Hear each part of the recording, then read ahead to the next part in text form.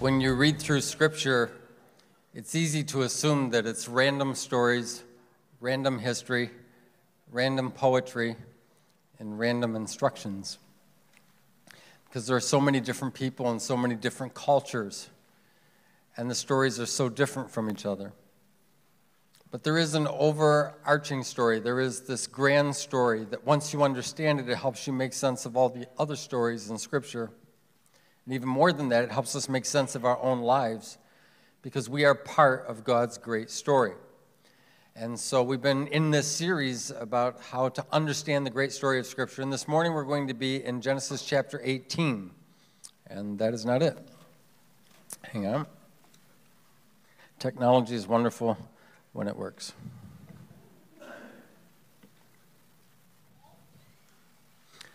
All right. There we go. The Lord appeared to Abraham near the great trees of Mamre while he was sitting at the entrance to his tent in the heat of the day. Abraham looked up and saw 3 men standing nearby. And when he saw them, he hurried from the entrance of his tent to meet them and bowed low to the ground. He said, "If I have found favor in your eyes, my Lord, do not pass your servant by. Let a little water be brought, and then you may all wash your feet and rest under this tree. Let me get you something to eat so you can be refreshed and then go on your way, now that you have come to your servant." "Very well," they answered, "do as you say." So Abraham hurried into the tent to Sarah.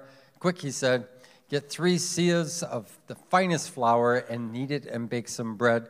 And then he went to the herd and selected a choice tender calf and gave it to a servant who hurried to prepare it.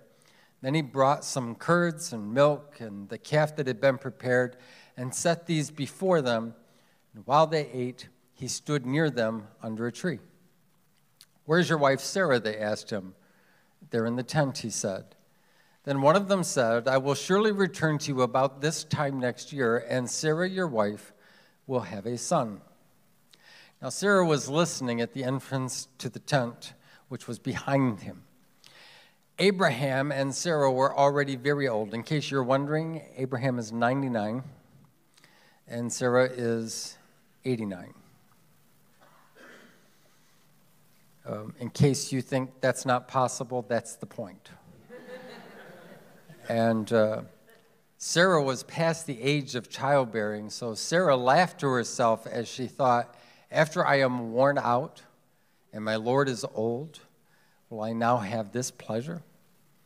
And then the Lord said to Abraham, "Why did Sarah laugh and say, 'Will I really have a child now that I am old?' Is anything too hard for the Lord? I will return to you at the appointed time next year, and Sarah will have a son." Sarah was afraid, so she lied and said, "I did not laugh." But he said, "Yes, you did laugh." I just think that's so funny that God keeps that in Scripture. You know? That's the part I would have edited out. We have no idea how chaotic our lives would be without promises. We need promises in our lives. Making a promise is making a commitment. There are some things you are going to do or not do. There are some things you are going to give or not give. And without promises, we don't really know what to expect, and we don't know how to prepare for the future. Promises are what keep our lives from being controlled by our emotions. Otherwise, we're just going to react to our emotions. Every one of us in this room have had a moment in time when we followed through on something, not because we felt like it. In fact, we did not feel like it at all, but because we had made a promise. Promises are what keep our life from sliding into chaos. We all know the power of forgiveness, and forgiveness is the solution for dealing with a painful past. Well, promises are the solution for dealing with an uncertain future. We need promises in our life. Both forgiveness and promise-making are essential to being human. The problem is that we see so few examples of people living up to that standard, but we do have one in God. A promise is the way you declare that you are more than just a product of your environment or just the influences that are around you, that you can keep your promise regardless of what things change around you. Making a promise is actually the exercise of your free will. When you make a promise, it's evidence of your freedom, that you're not just controlled by everything and everyone else around you, but you can make a decision, you can make a promise. Your identity will not be determined by what happens to you. Your identity will be determined by the promises you keep and the promises you break. Promises are what keep us from wandering in our world. And if wandering sounds like freedom to you, you should know the Bible says that's the definition of being lost. Promises are the way we animate the force of our will. We activate it. We put our will into action.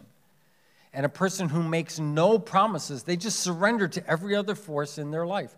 They're only going to be able to do what their emotions tell them or whatever other influences there are around them. And you might hear someone that when they make promises, they put a lot of loopholes in them. You know, well, I will do this as long as, and then by the time they're done, you doubt they're going to do it at all. And you just feel like they've kind of set themselves up. So you don't really believe that that promise is going to come to pass. And then there are promises that are so outrageous on their claim that they're laughable. We just look at them and say, well, that couldn't be true. I mean, just watch some of the commercials and infomercials on television for 4 simple payments and 15 minutes a day. You can become a god. That will happen. And you will have wonderful opportunities. And before the payments are done, you will have figured out that doesn't quite work. So here's the thing. When God makes promises to us, he does not have loopholes in them, and they are outrageous, and our tendency is to laugh. Why do we tend to laugh when God makes promises to us? And I'd like to talk just for a few minutes about that today. And the first reason is this, because we know our limitations. We know our limitations. Abraham is almost 100. Sarah is almost 90. It simply isn't possible. Sarah had been through menopause. And in case you're wondering, there weren't any special medications for Abraham. They didn't even have 2 bathtubs in the desert for them to sit in. There was no options available for them. Our observations seem obvious to us. And by the way, there are other people in our lives that will point out our limitations to us. They'll come along as though they are a friend. We tell them something we would like to do or something we would like to try, and they'll put their hand across our shoulder, and they will remind us of why that might not be such a good idea for us. And they want to spare us the disappointment, the embarrassment, and the pain. These little self-appointed rain clouds just looking for parades everywhere they go. All through Scripture, people have felt the necessity of pointing out to God their own limitations. Moses pointed out to God when he was being asked to lead the nation of Israel out of bondage that he stuttered, and so he wasn't qualified as a great leader. Isaiah said he was a person of unclean lips. Jeremiah said he was too young. Hosea had marriage problems. Jonah was prejudiced and a bigot. Peter denied Jesus not 3 times in his lifetime, 3 times in a single night. Paul persecuted the church. Timothy struggled with anxiety, and on and on and on it goes. So let me ask you, what do you remind God about when he prompts you to make a difference? What limitation do you call to his attention because you feel it disqualifies you from being used by him? God kept his promise. In Genesis 21, you can read about it. It says that the Lord was gracious to Sarah as he said, and the Lord did for Sarah what he promised, and Sarah became pregnant and bore a son to Abraham in his old age at the very time God promised him. And do you know what they called that son? Isaac. And do you know what Isaac means? Laughing. They were still laughing. Every time they saw that little boy, they cracked up. Your limitations do not limit God. Your inabilities do not become God's disabilities. That's what we need to understand. Second reason that the promises of God seem laughable to us is because we know our failures. We know our failures. Abraham is not a perfect person. In fact, some of his more egregious failures are recorded for us in Scripture. It's one of the impressive things about Scripture. If the people who the stories were being told about were doing the writing, there's things they would leave out. Abraham had 2 occasions in his life in which he asked his wife to pretend that she was not married to him, but rather that she was his sister. The reason he did that is because Sarah was very attractive, and he was worried that the powerful men around him might kill him in order to get her. This is an epic failure. He lies, he asks his wife to lie, and he puts his wife at risk to save his own skin. How many think that that constitutes an epic failure? And if your hand's not up, what do you think constitutes an epic failure? Abraham was critically aware of his own faults and his own failures. And here's the thing. We are aware of ours as well. We can try to justify them. We can try to rationalize them. But we can't escape the nagging truth. We're imperfect people. And the problem is not so much the things that we desire. That's not what usually gets us in trouble. What gets us in trouble is what we are willing to do to get the things that we desire. We wind up hurting those that we love. We're passive and apathetic when we should be doing something to make a difference. We bend the rules. We break the rules. And the same rules, by the way, that we expect other people to keep. In our world, how many have come to the realization there are still significant pockets of evil in our world? I don't know if these are the worst times our planet has ever faced, but these are serious times.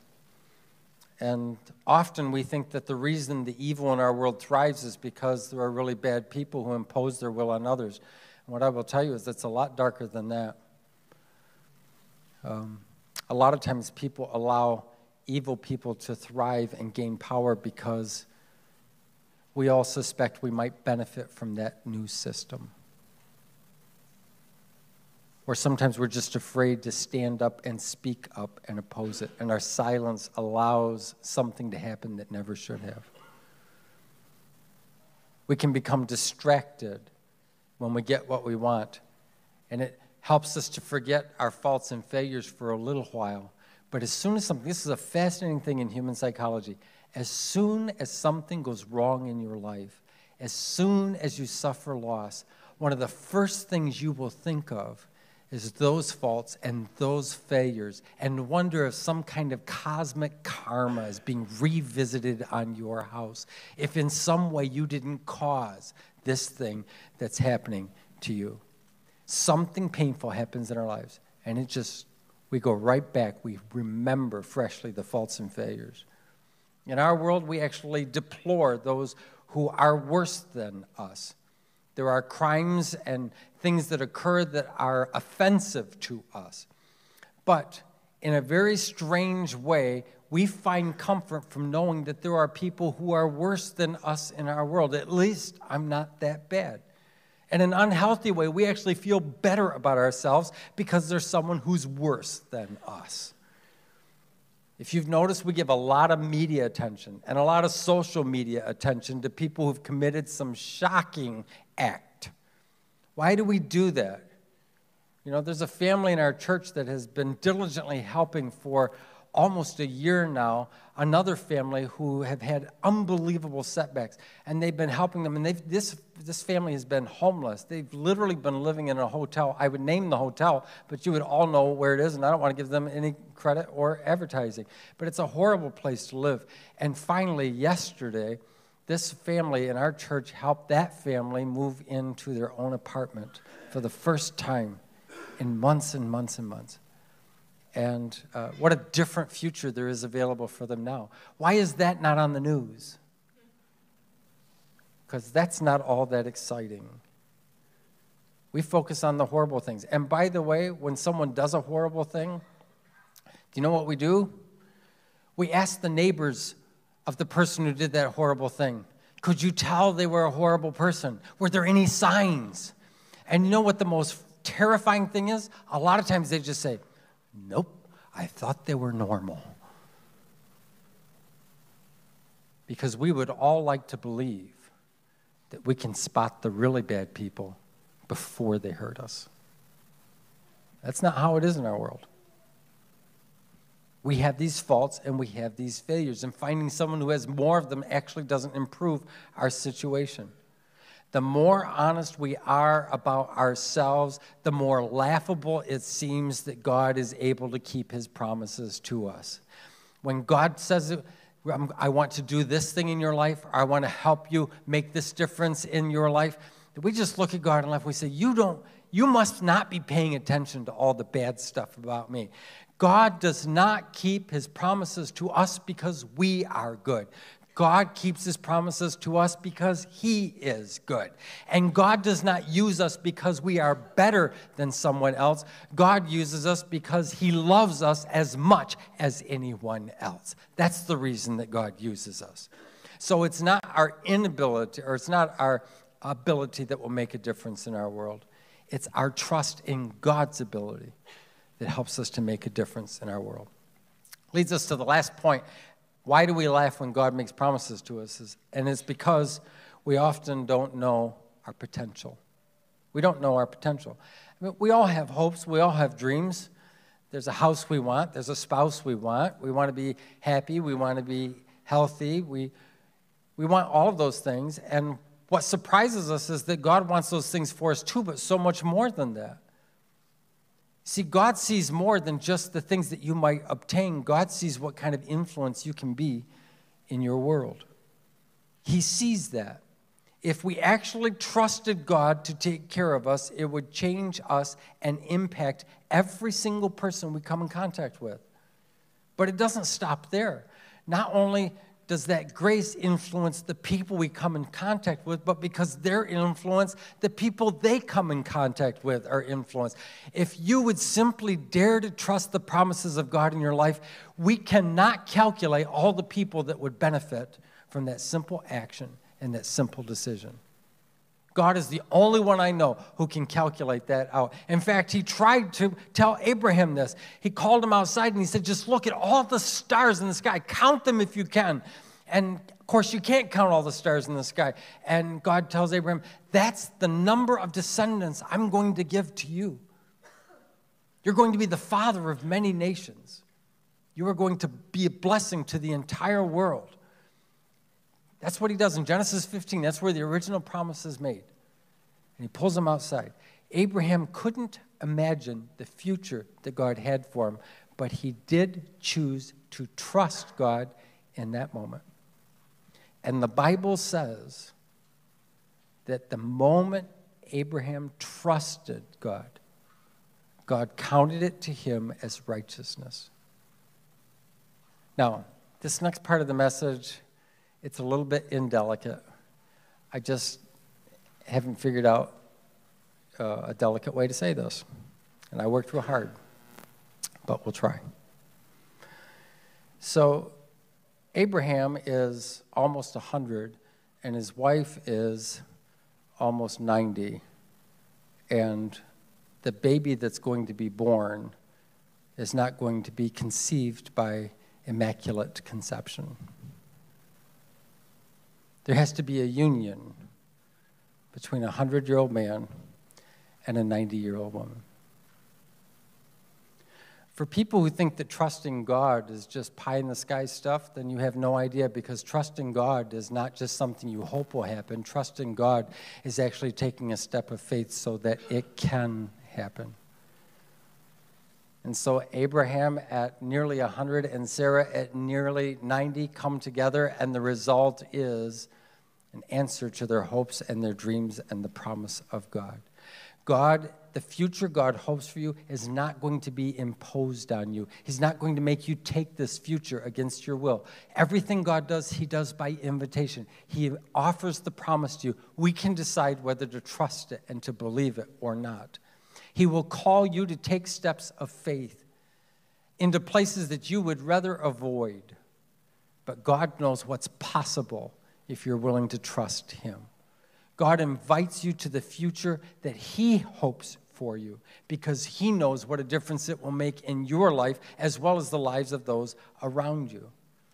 The very thoughts, I want you to think about this morning. the very thoughts that you think are so impossible to you, the very thoughts that make you laugh out loud, could be the very things that God wants to do in your life if you will simply trust him. This is the story of God. This is what he does. He can take limited, faulty, broken people and make outrageous promises to them that only he can keep. And until you understand that that is how God operates with and deals with us, you will never understand the Bible. Every other religious system works on a cosmic karma concept. Every other deity and every other religion says this: if you can elevate yourself enough, then maybe I will do this for you. But in the economy of God, God says, I know you're limited, and I know your failings, and I am making a promise to you that I will keep on the authority of my character and my word, not on the authority of your character and your word. And until you understand that, this book will never make sense to you. All the stories will just seem a little bit disjointed. They'll raise more questions than they answer.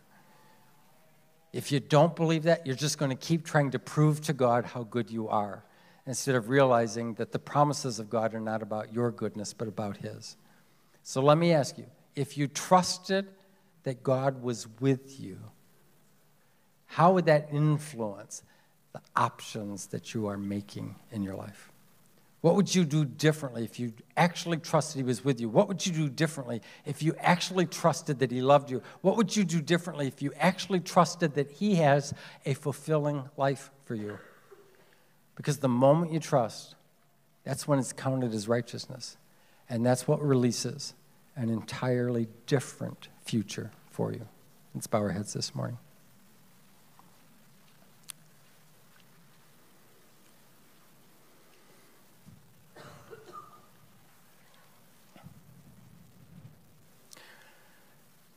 You might be sitting here this morning and go, yeah, well, I feel like God did promise me some things and they haven't happened. So could I add one word to your statement? They haven't happened yet.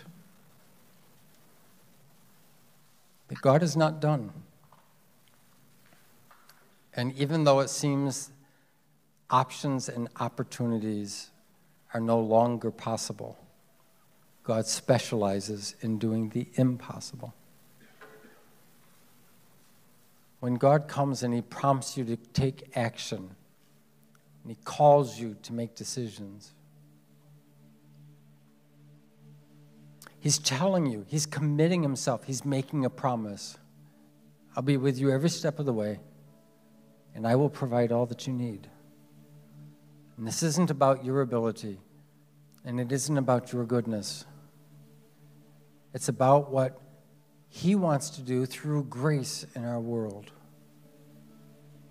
And that's available to every single person who dares to trust him. So if you're here this morning and you've not ever trusted him, I think I would put that challenge out before you today.